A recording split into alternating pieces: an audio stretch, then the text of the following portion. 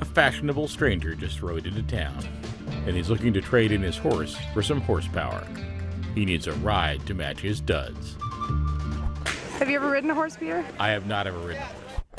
Okay, I do prefer cars to horses, so shoot me. Now, let me explain why I'm dressed like this. Remember those rhinestone cowboy suits from the 60s and 70s?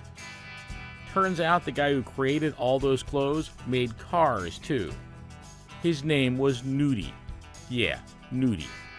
He was born Nuta Korlienko in Kiev, where, as far as I know, they don't have cowboys. But after moving to the US as a kid, he became Nudie Cohn, outfitter to America's sparkling, rhinestone-covered country music megastars. He outfitted the likes of Elvis Presley, Porter Wagner, and of course, Glen Campbell. Like a rhinestone cowboy.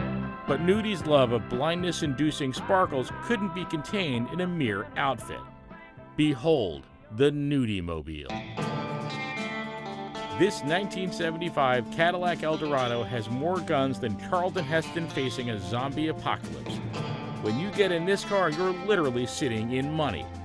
And in the small herd of cows who died for this car. There's a saddle in the back seat, for Christ's sakes. Today, this car is in the care of Nudie's granddaughter, Jamie Nudie. I'm just going to guess that your grandfather probably was not the shy, retiring type of guy. Oh no, by no means. He wanted to stand out. And when he wore his Nudie suit, he wanted to also stand out in his car.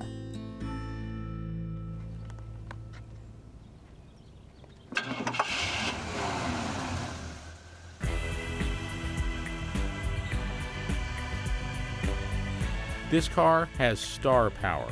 It's like a rolling movie set. And I got to be Roy Rogers for a little while.